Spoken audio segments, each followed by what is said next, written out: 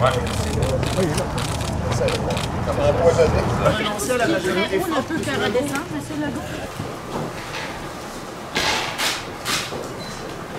were the only one promising to put more money, giving back more money to Quebecers. We reduced school taxes.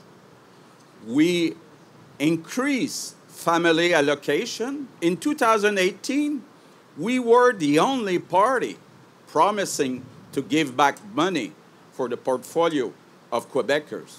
So Mrs. Anglade discovered recently that it's important to give money to Quebecers.